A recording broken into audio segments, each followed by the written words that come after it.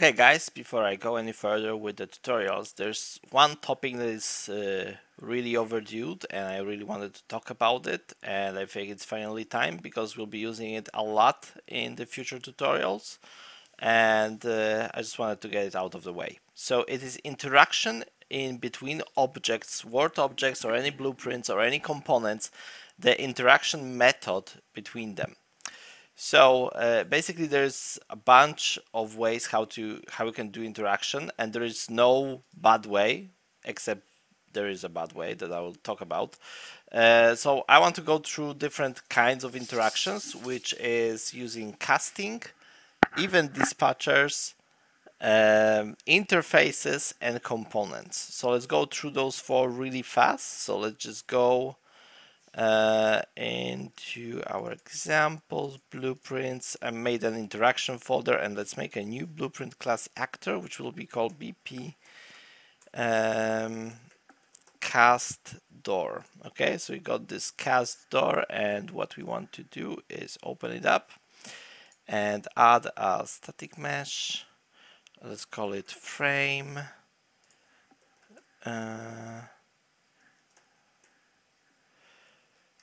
There's definitely well, it's not this one. Where is it? Oh, it's here. Okay. So how is it called? Oh, this is an entire wall, and I want just this element. Okay, and we're just going to set this. Great. And now we want to add a component that is this component. So I just find this and add static mesh and call it door, and just move it slightly, and we can change the color like we did here, like this. Okay, so we got this door now, and let's center it out a bit. Oh, we actually pushed it forward. That's fine. Okay, so we got this, and now we want this door to just, open when we interact with it. So there's different ways how we can do it. Let's say that the frame is blocking all, door is blocking all dynamic, which is fine. Let's go back to our mocap character that I'm using. This is from the first tutorial. So I'm going to place the door here real fast. Okay, so we got the door here. If I start, I'm in front of this door, nothing happens. Okay, so what I want to do is in this character, I will do it in single player so it's a lot faster. We're going to do on F, or you know what, we actually got interaction action input. So when we press interaction, we're doing trace sphere by no, not multi, sphere trace channel. Okay, and the start is the camera component. So let's say we're doing it only from the third person camera. World location is the start and is the forward vector multiply by, because forward vector is just a normalized vector, so it's from 0 to 1, and it's get multiplied by the range, and the range is spring arm length plus, let's say, 200, so 500, and we are adding to the starting location, and this is the endpoint. Radius will be always 3. Visibility, why not? Ignore self. Okay, nothing else. And if we hit something, we want to check if we hit an item, and here is where the magic is going to happen, right? So we are doing this trace and we want to interact with the item. So we want to have an event, custom event, and we want to say interact with door, and on first interaction it will open or close. So let's say that open is by default false, and when we change this state we want to set open to, well, basically not open. So we want to flip-flop this state. So we want to change the state, and we want to say maybe timeline is going to be nicer. Door timeline, and we need a float tracker that will be open, and the length is just 1 second, and we're going to add a key which is 0, 0, and add a key which will be 0, 1, I mean 1, 1. Okay, and we can make it more pretty by just adding auto here and here and just moving it a bit. Well, maybe like this, why not? So we got 0, 1 in 1 second. So on open, what we want to do is, if it is open, we want to play, and if it is false, we want to reverse until it ends. Okay, and on update, we want to get this door, and we want to add rotation to it. So set relative rotation.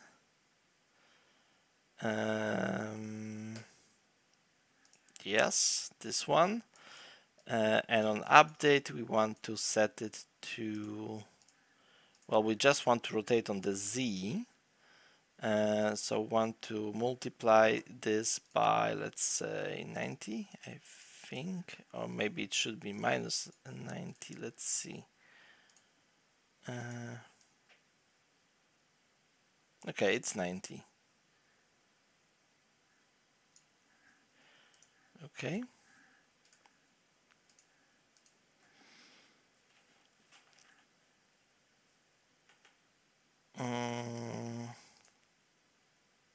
Okay. So that should open and close the door. And now we want to do this interaction somehow, right? So the first easy method is to make a singleton actor, which would then door inherit from it. And when we get this interaction, we're just getting the hit actor, and we do cast to BP, cast to door. Wait, cast to BP. How do oh, cast door. Okay, so in this way we have access to all functions that this door has, so we can do interact with door, which we'll call this, and it will change the status of if the door should open or close. So let's see. It opens and it closes. It opens, closes, opens, closes. Okay, so this works. And how you can use it is, now you can, for example, make a child blueprint actor, and you can say BP big door, and let's call it big cast door, and this is a separate actor that you already have functions from the previous one, and you have those two components, and you can now change them to, let's say we have this big door and this big frame. So let's get this, let's set it here as this frame, and let's get now this is the same door. Yes, this is the same door.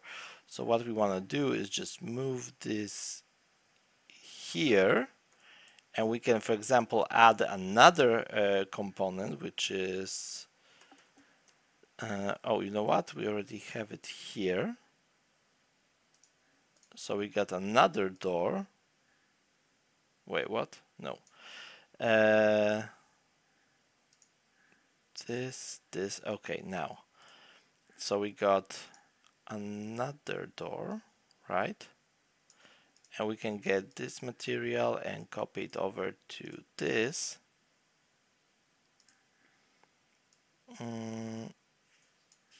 And what we can do is now we can say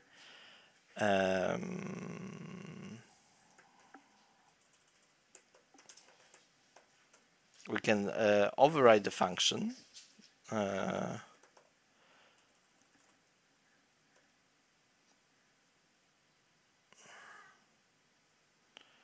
Okay, so we can override door finished or update function, and we can also override interact with door. So let's override door update function.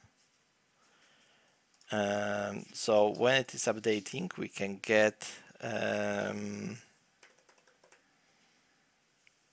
door timeline, and we can get, what was the value called? Open.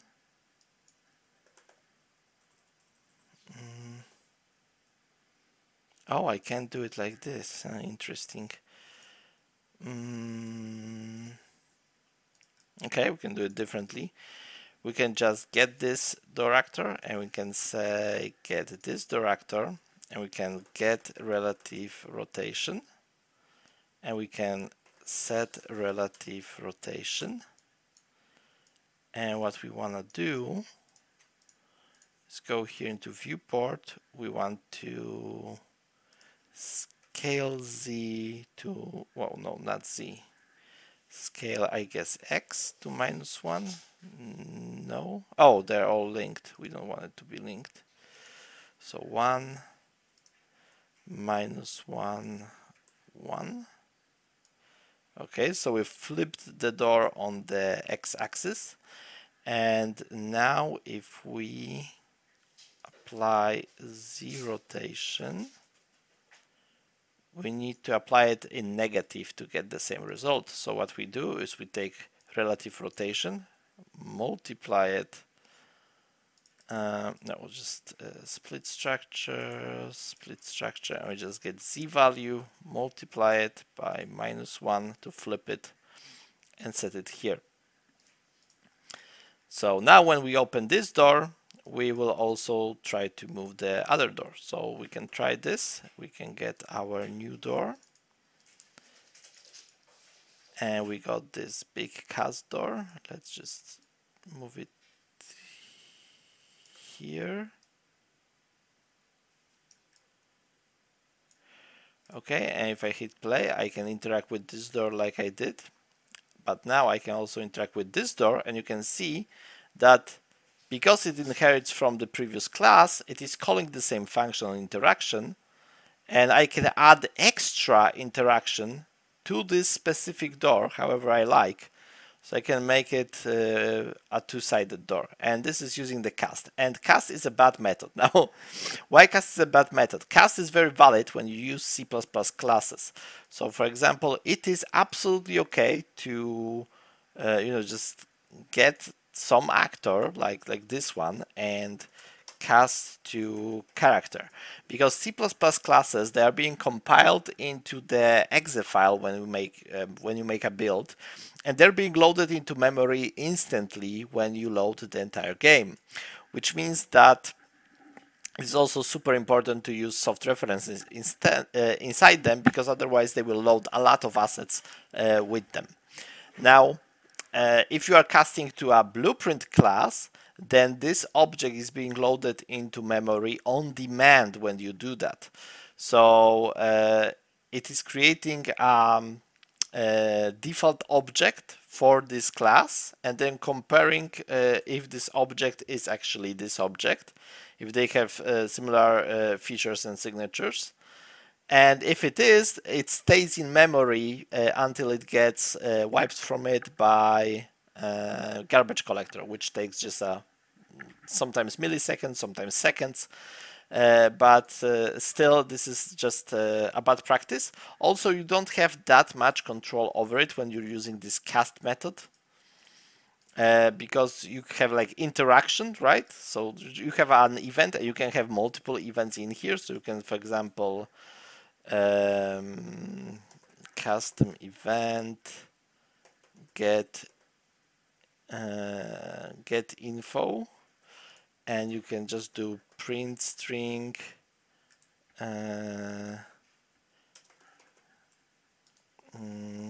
get display name.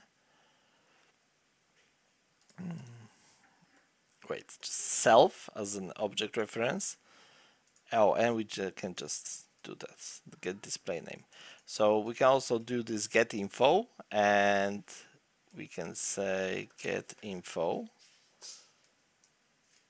and this get info will display information about what actor we are interacting with, and it will be different information for both actors. So this is BP cast door, and this is BP big cast door, right? So you can do a lot with this, but like I said, this is the worst kind of interaction that we can do. So let's do something better.